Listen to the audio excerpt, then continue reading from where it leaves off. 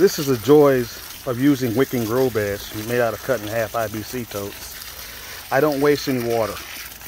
There's no runoff. There's no runoff at all, because they have a built-in reservoir at the bottom, and it saves 70% more water than traditional growing food. So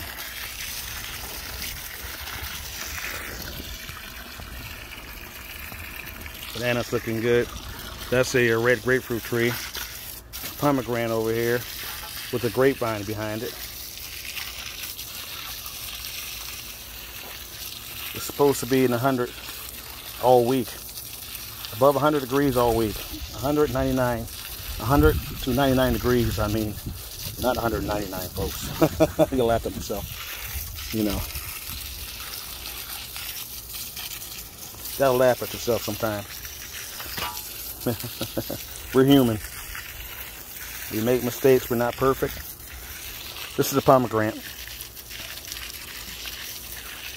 Haven't got any fruit out of this. This thing's been growing like crazy. It was a little 7-inch little pomegranate when I put it in here about 4 months ago. Now look at it.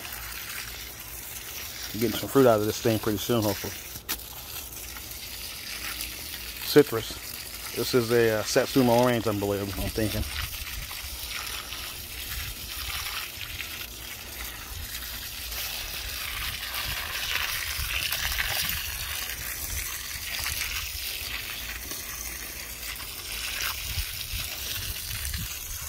You might get some summer rain showers. I can feel the cool breeze coming in, and I can see the clouds forming, getting thicker up there. This normally means we're probably going to get a hot, real quick rain shower in the afternoon sometime. There's a goji berry right there. That's my goji berry in this 50-gallon barrel. Just putting out new leaves. I wasn't watering like I should on this goji berry, and now it's coming back. See that goji berry vine coming all the way across?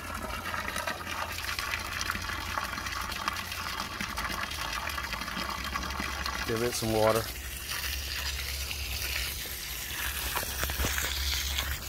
There's my corn behind me. Look at all that. Look at that corn. I got ears on it. It's growing good. I've already watered the corn already.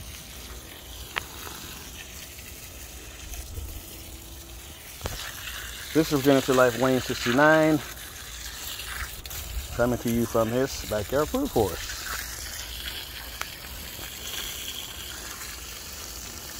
I gotta clean that cucumber bed up and plant something else in there because the sun burned it up. A few cucumbers left. There's turmeric.